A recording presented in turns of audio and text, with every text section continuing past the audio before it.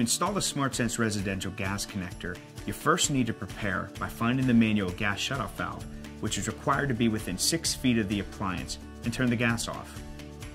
You'll need to remove any existing connector or fitting, and using a soft bristle scrub brush, clean the gas supply pipe and valve to make sure you have a tight connection.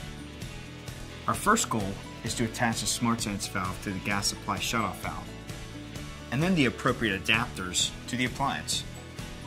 You'll attach the SmartSense valve to the gas supply line. You need to apply thread sealant with your brush to the male MPT side right here. You then thread the SmartSense valve into the gas shutoff valve, just tightening by hand. Hold the gas shutoff valve with one wrench, and with the other, turn the SmartSense valve in a clockwise rotation. To connect your adapter, you have two options. So one of these will fit, and you can feel free to discard the other one. When you find the right adapter, add thread sealant with your brush to the male side, regardless of whether it's on the appliance or the adapter. To connect your adapter to the appliance, defer to the appliance manufacturer's install instructions. Next, you'll need to connect the Dormont Safety Shield yellow gas connector.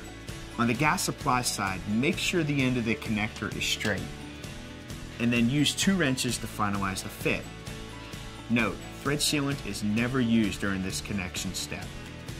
Now connect to the appliance side and hand tighten as much as possible before finalizing the fit with your 2 open-end wrenches.